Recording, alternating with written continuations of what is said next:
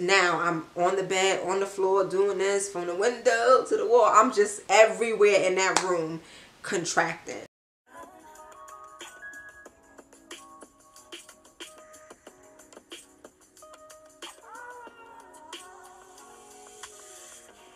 Hey guys, it's me, Ray, and welcome back to my channel. Today I am here to do, I would guess I can call it a story time. And the story time topic is my childbirth experience, labor and delivery story. This week is Black Maternal Health Week. Black Maternal Health Week is a time to call attention to the unacceptable maternal health gap in the United States, and also to consider policy solutions to the systemic inequities that led to adverse health outcomes for Black birthing people. There is a high percentage of Black women who enter into labor and delivery to have their beautiful babies, and unfortunately they have a terrible experience, and some of them don't even make it out. And this happens for many reasons, and it's deeply rooted in systemic racism and racism as a whole, where you have a lot of there's not a lot of representation in the health field, as well as a lot of the doctors who are majority are white men don't really view or respect Black moms as they would someone else of another race, white women. Trust me, if you search Black birthing experience or my birth story Black woman on YouTube, I'm pretty sure you'll get tons and tons of videos of Black women explaining their horrible birthing experiences, where they told the doctor that they felt something was wrong, and the doctor said, oh no, you're fine, or they just had a hunch or a feeling that something just wasn't right, and they feel like their voices were not heard in the hospital, which as a result caused them to experience a very traumatic experience or a major health complication that sometimes result in death.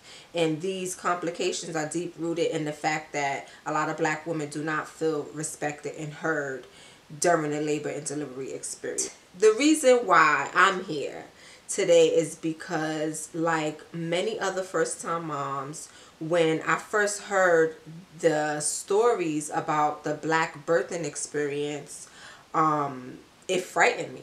I've never experienced a birth myself besides the research that I've done on YouTube. So I wasn't really well educated on it before coming pregnant, and I really wasn't educated on it while I was pregnant. So because of that, and because of what I read and heard about a lot of Black women going into the hospitals to have their baby and unfortunately not making it out, I had this idea in the back of my mind that I need to do the best that I can to control my birthing experience. So it forced me to do a lot of research on what to expect during labor and delivery, what to do to prepare, and just to prepare myself, because I was very fearful. And the reason why I was fearful is because of all of these things that I heard. So I really want to share my birthing experience because it was a very positive one, and I feel like there are many Black young first-time moms out there who are currently pregnant, and just like I was on YouTube searching for videos to hear about this birthing experience, and unfortunately majority of the videos that are out there are negative experiences, and I want to do my part in sharing my positive experience so that I can encourage another Black young mom, first time mom, to believe that, regardless of what's going on in the world, yes, the numbers are high for the bad experiences, but there are good ones out there, and I want to make sure that I share mine. Okay, so where do I begin? I would say that this all began my journey to taking taking back my time, like my journey towards taking back and owning and being in control of my experience, my health experience and interaction started when I first moved to North Carolina. When I first moved to North Carolina, I said, you know what, I am new here. This is my opportunity to, you know, start everything on a clean slate. So when it was time for me to start doing research on OBGYNs, I said, you know what, let me just Google African American GYN. And that's where this whole journey started. So I did that. I Googled the first black face that came up. I clicked on her office and I scheduled my first appointment. So when I show up to my appointment, this young black doctor walks into the room. And when I say young, I was taken aback. I'm like, oh. I started doing the math in my head, like, how many years does it take to go through medical school? And I'm not going to say her name because, you know, I want to protect my privacy and, you know, everyone's privacy. So I walk into the doctor. When she walked into the room, it's like I just immediately felt like I was talking to one of my homegirls, one of my cousins. I'm not even going to say auntie because she looks very young. And she introduced myself, and that was the first medical experience that I had where I felt completely comfortable with speaking to my doctor about what I was going through. And it was just an amazing experience. So she became, you know, my GYN. She did my annual checkups, you know, all of the female works that, you know, we need to get done. I had a great conversation with her about birth control. I explained to her that I was a newlywed. She said, you know, let me know when you are ready to start discussing family planning. It was no pressure. You know, we laughed. It was such a comfortable experience. And I was just so relieved. So fast forward to when it was time that I became pregnant.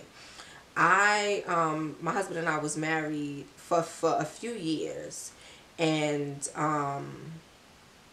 I started to think, we were together for a few years and we was married for a few years before I got pregnant, that I was starting to second guess in my mind, like, is something wrong with me? Can I not get pregnant? And not to say that we was like purposely trying, but, you know, I was not on birth control, and, you know, so I was just curious to know. So one day I had a conversation with my doctor, and I said, you know, I just was wondering, like, is this, like, would you be able to tell me if there's something wrong? And she said, trust me, do not.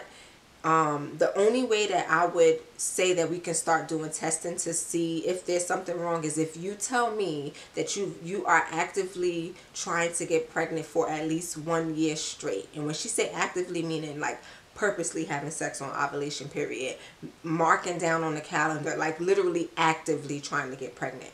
But if you're just living life, having a good time, you guys are, you know, being intimate when you're intimate, and, you know, don't worry. She's like, when it's meant to happen, it will happen. Okay, so I become pregnant now. So I announced to my doctor that I'm pregnant. We're happy, and, you know, we started my you know, maternal health experience. And it was a great one. So, if you all don't know, my baby girl is a pandemic baby, and she was born May 2020.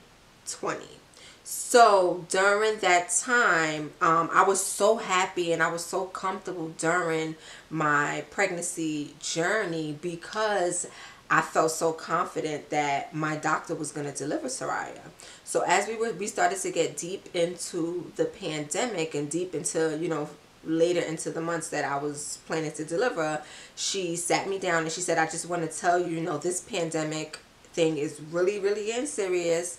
I'm no longer going to be seeing you during your appointments because I'm being pulled into the hospital, and I don't want you to get your hopes up because I may not be able to deliver your baby. So right then and there, my anxiety went up. She said, the way that it's going to work is whoever's on call will deliver your baby. And she said the only way that we can guarantee that I deliver your baby is if you schedule to be induced or you schedule a C-section.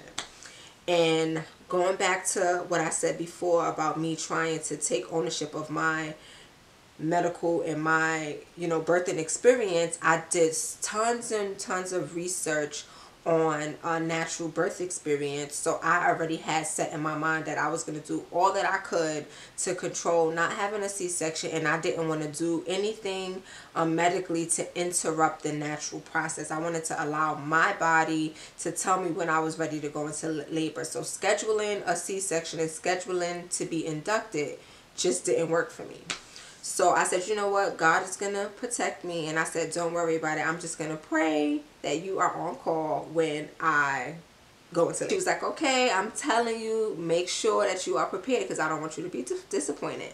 So we continue to do my doctor's appointment. Now I'm getting closer to my due date and I'm just so nervous. But all I did during this time was I just continued to pray, and I just continued to, some people call it being naive, or some people call it being unrealistic, living your life like a fairy tale. But I am very, very, very big on manifesting and very big on keeping a positive mindset, because our mind controls everything, and I truly believe that our minds control our birthing experience. So I just said to myself, don't worry, everything's going to be okay. If she can't deliver Soraya, then I'm pretty sure that God will allow the best person fit for the job to help me.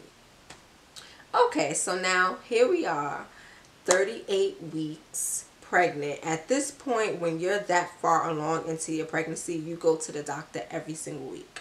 So I was working from home at this point because, like I told you, this was the pandemic. I was very comfortable working at home. One weekend, so Soraya was born on May 26th. I'm going to go to my phone so that I can give you guys the receipts so that you could get this story authentically. My due date was my due date? June 6th? Yeah, June 6th was Soraya's due date. I think it was like the first week of June. Don't quote me.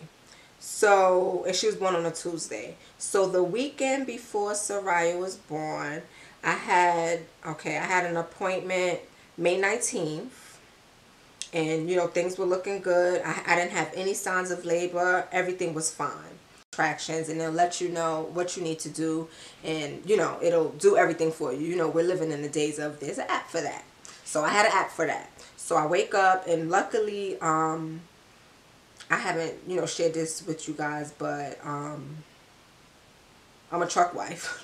My husband is a truck driver, so he's on the road a lot. So he was home this weekend. So I wake up and I'm like, oh my God, I don't know what's going on. My stomach is hurting really bad. It's like this tightening feeling. So I immediately pull out the app and I said, don't worry, I'm fine. I'm just going to see what it is.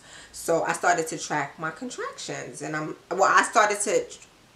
didn't know it was contractions. I started to write down when the pain started and when it stopped.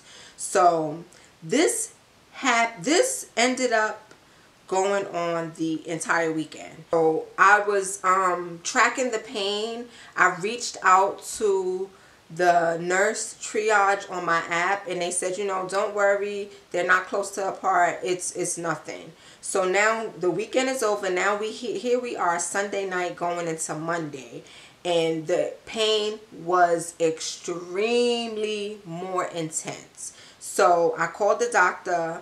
I was tracking in the app. The app sent me an alert after tracking my contractions, and it said, get ready. We recommend that you get ready to go to the hospital now. You can check whether you packed all your things, your documents, and just start getting ready, but you should call your doctor and start heading to the hospital. This alert came based off of how close my pain was contracting. So I was like, I said, you know what? No, let me find. So it was only happening at night. Every time I went to sleep, this is when this pain started to happen. But when I wake up during the day, I was fine. So I said, you know what? I'm not gonna, whatever. The doctor said that it's nothing serious. So I called the doctor again Monday morning, and the doctor says that I was experiencing something called prodromal labor. I hope I'm pronouncing that right. I'll put it across the screen. And it's basically labor that starts and stops before fully active labor begins. And it's often called forced labor. But this is a poor description. So it's basically not labor, forced labor. I guess your body is preparing. So the reason why I had stuck this pain out through the weekend and Monday is because I had my scheduled 38-week checkup on Tuesday. So I said, you know what, I'm just gonna push through and I'll wait for them to check me on Tuesday, because since they check you every week, the doctor will be able to know whether or not I'm dilating or whatever's going on. So back to my black doctor who I love. She was on call that week, so she was working in a hospital due to COVID, and she did not see me for my weekly appointments. So I was going to the hospital to see a random midwife. So I show up to the hospital. I tell her everything that I was experiencing during the weekend. I told her that one of the nurses said it was prodromal labor. She asked me how I was feeling. At that moment, I said I was fine. So, wait a minute. Let me backtrack the story. Okay. Remember, I told you guys that my husband is a truck driver. So, because I was experiencing this pain through the weekend, and because I am just try to always be super prepared, when it was time for me to go to my appointment on Tuesday, I said, let me pack Soraya's car seat in the car, and let me pack my hospital bag and all of my things, just in case when I go to the doctor on Tuesday, what if they decide to keep me? So the whole weekend, my husband was asking me, like, what's going on? Do you think you're going to go into labor? I'm like, don't worry. I'm only 38 weeks. I spoke to the doctor. She said that I'm going to experience forced labor. Don't worry. He loads up and hits the road to go to Virginia. I loaded up the car and I drove to my doctor's appointment. So I get to the doctor's appointment. She checks me and she's like, whoa. She's like, that bag is about to bust open. She's like, I'm surprised your water has not broken yet. She's like, you're close, but you're not there yet. She's like, you're only 38 weeks, but I can see it. So I'm like, thank you. She's like, if you are in pain, just take, something like a light Motrin or whatever. But she's like, just stick it out. You should be fine. But she said you should be having a baby soon. Your body is preparing for labor. So I get up. The nurse comes in and she's like, oh, how's it going? How you feeling? We're sitting there, we're talking, and I'm like, excuse me, I'm sorry to interrupt our conversation, but I have to go to the restroom. So I get up because I thought I had to use the bathroom, and poosh, a gush of water comes out, and my water broke at my doctor's appointment, my 38-week appointment. My water broke. So I'm like, so she's like, don't move, don't move. I'm like, I don't have any panties. She's like, don't worry, I'll get you some panties, I'll get you a pad. She's like, don't move, I need to test the fluid to make sure that it is your water that broke. She tested it. She said, girl, your water broke. So the midwife comes back in and she's like, so congratulations, your water broke. She's like, there's two things. She said, because you're not experiencing any pain right now, that means that your contractions haven't started. And she said, you can drive home. She's like, well, how far do you live? I'm like, well, this is how far I live. She's like, you can drive home, go get your stuff, call your husband, do what you got to do, and then you could just take your time and head back to labor and delivery. And I said, oh, I already have my stuff in the car. She said, perfect. Labor and delivery is right on our campus. All you have to do, she gave me directions. So backtrack to me with the black maternal negative health experiences in the back of my mind.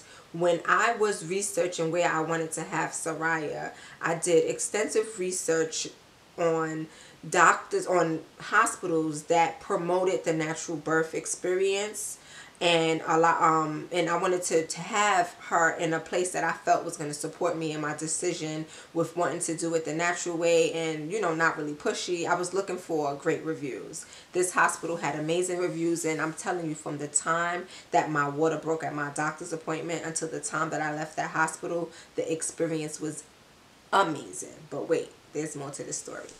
So I called my husband. I said, my water broke. He's like, I'm on my way to Virginia, but I'm still in North Carolina, and I'm not too far, so I will turn back around with the truck and the trailer. A load, 18-wheeler truck, by the way. Okay. So he turns back around. I said, okay, I'm headed into labor and delivery. Remember, this is the middle of the pandemic, so he was not allowed to come to my doctor's appointment anyway. So I was at the doctor's appointment alone, with a mask on. I had to check into labor and delivery by myself. Yes. So I drive over to labor and delivery. I take this photo that I'm going to insert. This photo of they had reserved parking for moms in labor. Right, I called my friends, I called my family, I called my best friend. I was on FaceTime with my best friend at that moment when I pulled into the parking spot. As soon as I turned the engine off on the car, I felt a sharp pain. My first contraction after my water broke started. I was like, oh, this is happening. So I get out the car. I'm trying to get my bag. There's a lady walking into the hospital, and she see that I was kind of in pain. She's like, don't move. Let me get you a wheelchair. I'm like, it's okay. I can walk. I'm just trying to be strong. So I walk into labor and delivery. They, you know, check my vitals. They give me a COVID test. And she said, we cannot move you into a room until your COVID test comes back negative. I had my mom on FaceTime. She's like, call your husband. Where is he at? I said, Mom, I called him already. He's on his way. At that moment, when I was in labor and delivery, I started to train my mind to be calm. Because it was at that moment that I said to myself, my doctor is not here to deliver Soraya. My husband is not here with me. I am alone because no one else is allowed to come into this hospital. Because it was COVID, you were only allowed one person. And once that one person is on your list, you cannot change it. So I already had his name down as my one person, one support person. So I said, you know what? If he does not make it here, my aunt cannot come in here. My cousin cannot come here because they're the only family that I have here in North Carolina. So I said, just, you know, stay calm and just be relaxed. So I'm experiencing intense contractions while I'm still in the labor and delivery triage. And the nurse turns to me and she's like, wow, like you're, and this is a white nurse. Now we're going to start talking about race because this is where Black maternal health comes in. She's like, wow, like your contractions are really close apart and your water literally just broke. My appointment was at 2:00 p.m. and I checked into labor and delivery. Let's see what time I took the photo. 3:25. So my water probably broke a little after 2. You would say 2:30. I don't know what time it was.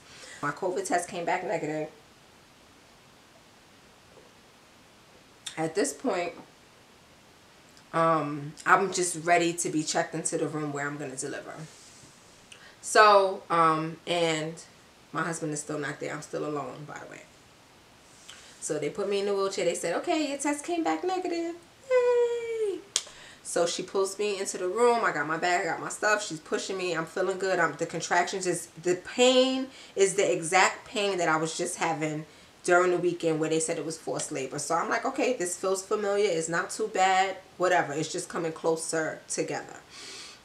So I'm thinking about my birthing plan, which I didn't really have written down, but I had it like in my mind. My birthing plan was to make sure that I was as comfortable as possible, and I had wanted to play music on my phone so that I can just be in my zone. So now they push me into the room, and as soon as I go into the room, I am greeted by my labor and delivery nurse, and she is a young Black woman that greeted me with a smile that I saw in her eyes because I could not see her face through her mask. Big smile.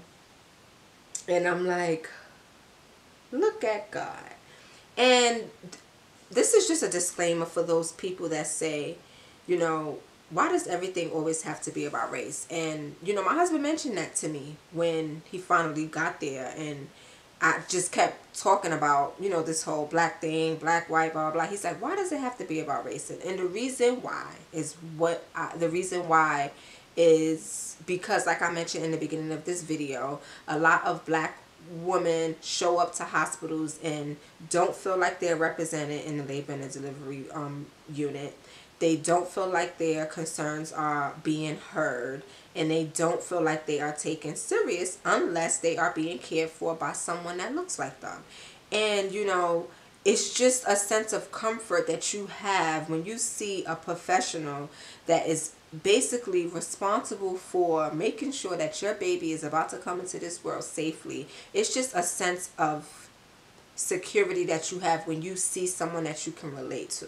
You don't feel intimidated. You don't feel embarrassed. You don't feel like the person is judging you just because they look like there's someone that can be in your family. So immediately she greeted me when she was excited. She saw that I was alone. And she just, you know, started to ask me questions about how I was feeling.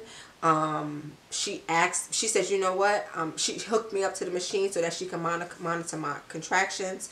I told her that I did not plan to get an epidural, but I was not totally against it. I said I want to see how, you know, much my body can take. She said, you let me know if you need it, but I support the decision, that whatever decision that you make. And I said, you know, do I have the flexibility to get up and to move around? She said, wherever you want to go in this room, she said, I'm going to have this machine and I will walk with you. I just felt so comfortable. I put my music on. She's like, you know, is your support person on the way? I said, he's on his way. She said, okay, she's like, you can do this. That was like the first thing she said to me. So I just felt so comfortable. And she was so young. I'm still doing the math on this whole medical field thing. Like, well, geez, how old is this lady? So I started to labor. Well, continued to labor. She was monitoring my contractions, and she said, you know, I am going to be the person that's in the room with you. She said the doctor or the midwife, whoever is on call, will come in here to check on you, but I will let that person know when it's time, when you're ready to start pushing. She said, but it's going to be us two majority of the time. So we doing our thing. I'm contracting. I'm on the floor. I'm on all fours. I'm on the ball. I'm on the bed, on top of the headboard, butt up, like every position that you can think of. I was contracting in those positions. Next thing you know, I see this young black lady with her hair up in a high afro puff pony with a net on top of it walk into the room. She looked younger than a nurse. I was like, she's like, hi, my name is, I'm not going to say what's her name, you know, to respect privacy. And she said, I am the midwife that's on call, and I am here to tell you that I am going to be the one delivering your baby. So I walked into a hospital with my water broke at 38 weeks by myself because my husband was on the road on his way to Virginia, to two black females, one midwife and one nurse that was ready to greet me and help me during this birthing experience. So, you know, when I was doing my research, I said, you know, man, I should have got a doula. Like, I was feeling really, you know, uneasy about not having a doula. But with the pandemic, they said the doula can't be in the room. It was just so much. So I honestly felt like these women were my guardian angels. I told her my doctor name. She said, I know her. That's my homegirl. She said, I called her. I told her that you were here and I'm going to take care of you. So at that point, she said, I'm going to check you. And I think I was at, when she first checked me, I was at 6 centimeters. She said, you're at 6 centimeters. How do you feel? I said, I'm doing good. My husband was there at that point. She said, what I'll do is I'm going to come back and check you. She gave me a time. I think the time was like, I don't know, 7 or something. I don't remember the time. She said she was going to come back in the room. All I know was once she left the room, my contractions started to speed up. It was like lightning. I was just like, whoa, this is only 4 centimeters, whatever, blah, blah, blah. So the pain started to become so unbearable that I turned to the nurse and I said, please, could you call the midwife in here? Because I don't think I can wait until the time that she needs to check me, because I feel like I'm ready to push. I felt an extreme amount of pressure. So she comes back into the room and she's like, wow, she's like, you're 6 centimeters. Like, I was moving fast. She said, we don't even have to give you anything to help your contraction speed up because your body is literally naturally doing it. Every time she came back in the room, she's like, oh my God, you are doing great. The nurse kept telling me I was doing great. I just felt so supported. Like, I felt like I had 2 cheerleaders in that room with me to encourage me, that gave me the confidence to know that I can do this naturally. So when she checked me, she was like, wow, you're at 6 centimeters. I'm like, oh, wow, that was fast. And I said, wow. So I said, so I need to get to 10 to start pushing? She's like, yeah. I said, I could do 4 more. So now I'm on the bed, on the floor, doing this from the window to the wall. I'm just everywhere in that room contracting. So this is TMI. I was using the bathroom a lot. Number 2. I kept saying, I feel pressure. I feel like I got to use the bathroom. It was just coming out. When I tell you, that nurse and my husband was wiping my behind like I was a baby, cleaning me up, helping me walk from the bathroom back to the bed. Like, that was the luxury that I had with not getting an epidural. I was able to move around in that room. I was able to use the bathroom. They was wiping me. Like, it was just the most crazy experience that I've ever had. But I felt so supported by the nurse. So now the pain is getting so intense.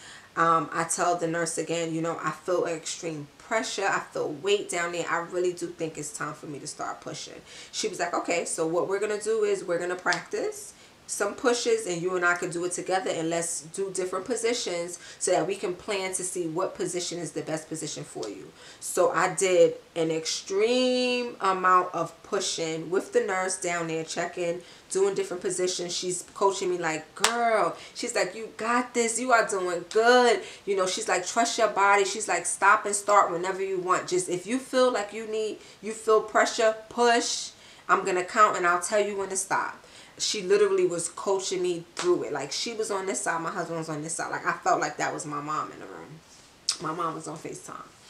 And she just continued to encourage me to, she's like, you got this, you could do this, you're doing a great job. Like, I heard so many affirmations in that room that day. It was just crazy. So I'm pushing. So the midwife comes in, she's like, okay, let's check. She's like, wow, you guys got a lot of work done while I was out. She said, okay, let's try one position. She told me to go to my left side and to lift my right leg up and hold my leg. My husband held my leg. And she's like, let's try that and push. I did one good push. He looked at me and he said, Ray, I see black hair. Do it again.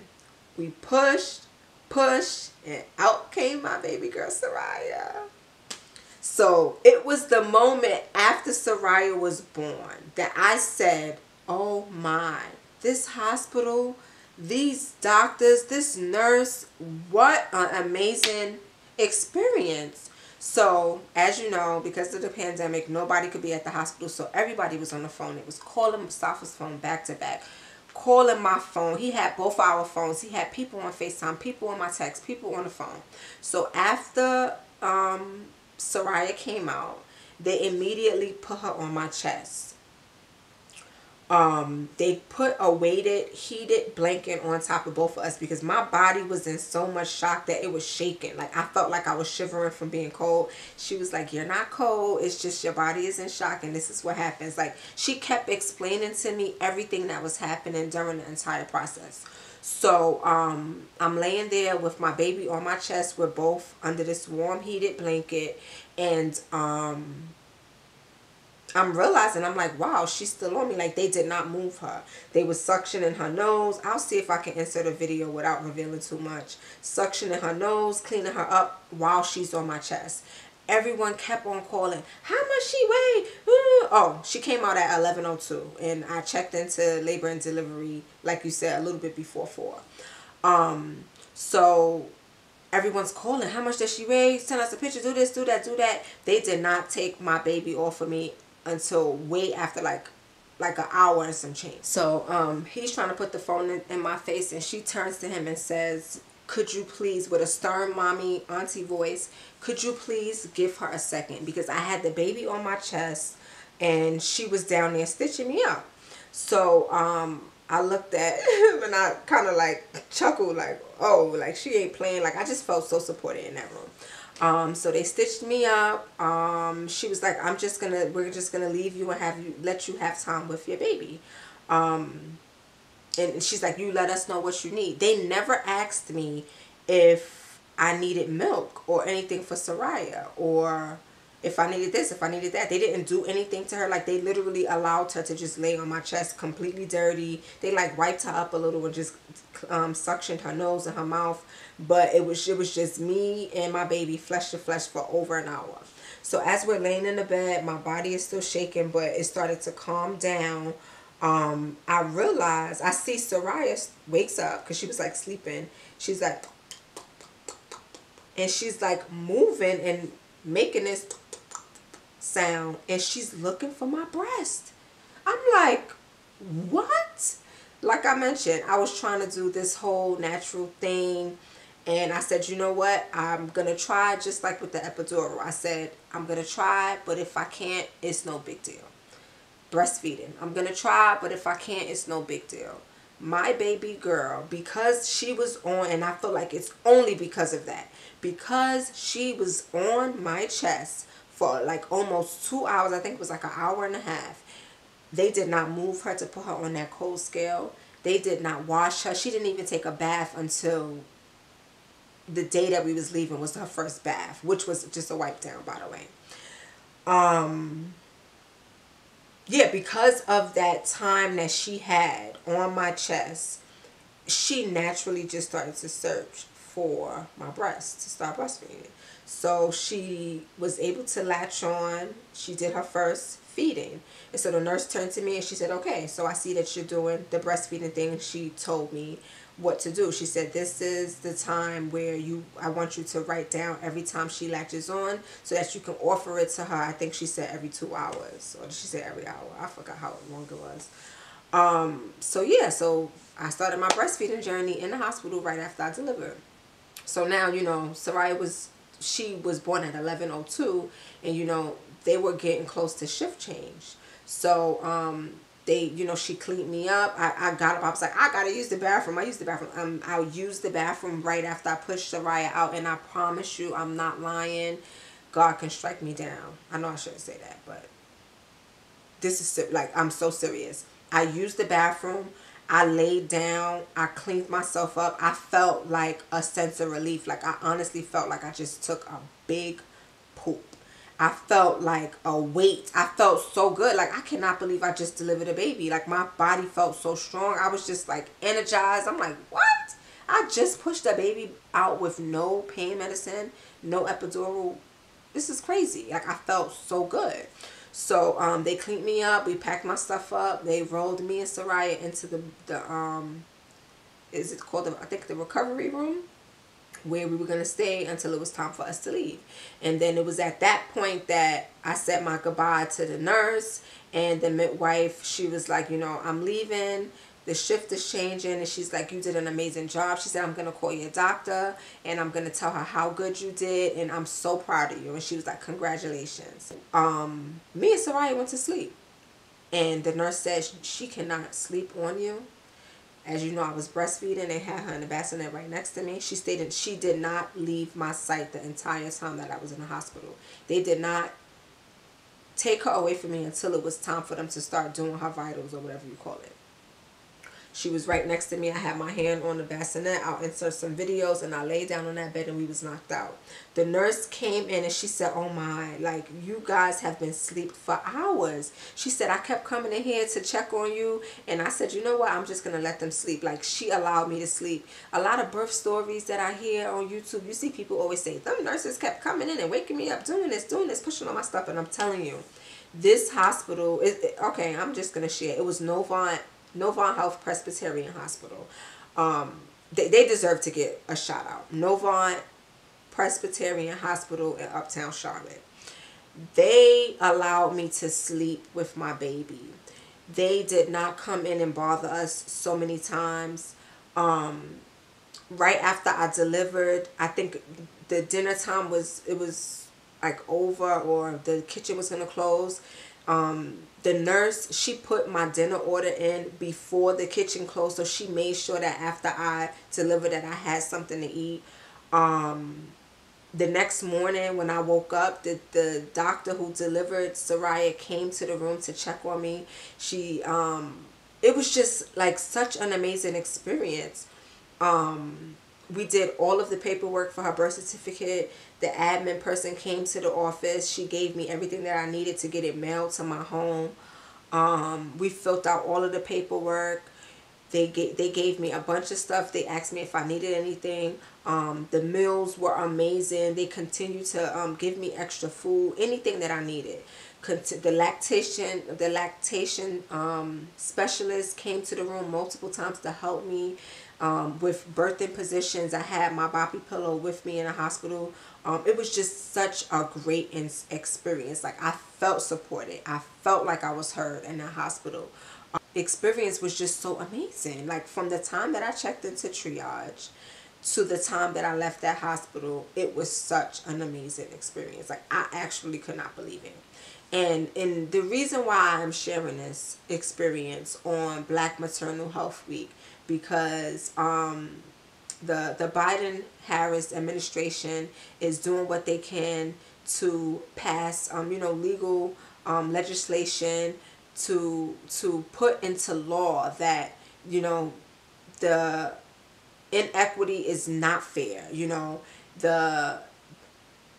The systemic racism and injustices, all of the things that are going on in hospitals to Black women is not fair.